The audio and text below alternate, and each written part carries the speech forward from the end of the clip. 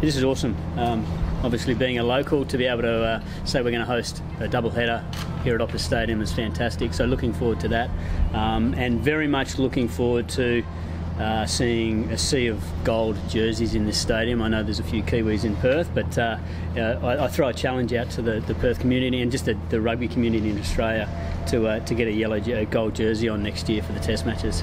It's incredible, you know. My family are here. I don't think my father's ever seen me play here in a yellow jersey, so you know, for him to come and watch me play is incredible, and just to be in front of locals, you know, like that's what an opportunity to showcase, you know, who we are as WA is amazing. So no, I'm very excited. It's awesome. Very excited.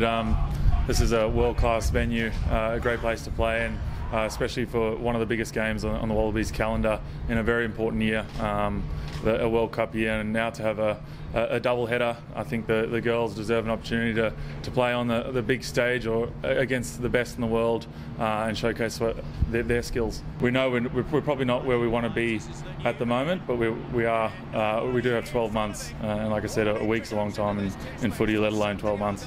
You saw on the weekend, he comes in, gives us a spray, and the boys step up and respond. So we've got a lot of faith in Czech and the team around him. If hard work won your rugby games, we'd be winning a lot of rugby games. Everyone in the squad is working really hard from the top right down. So we'll continue to work hard and keep trying to improve. You're going to be on the hill, part of the Sea of Blue, on Saturday afternoon? I will be. I've got to help them with the kids' clinic beforehand, and then either on the hill or running water. But it's a big game for the force, top of the table clash, and you can see they're doing so well this year, playing with so much pride in a good competition.